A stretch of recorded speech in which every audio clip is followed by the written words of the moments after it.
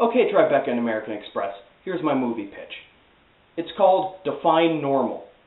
It's about a young couple just married in their early 20s. They've been lovers since high school, and they were the popular kids in high school. You know, he was the quarterback and captain of the football team. She was the captain of the cheerleading squad.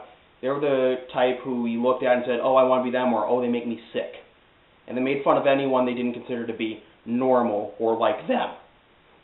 Their first child turns out to have Asperger syndrome. People with Asperger's, the Aspies, the speds, if you want to call them that, those were among the people they made fun of.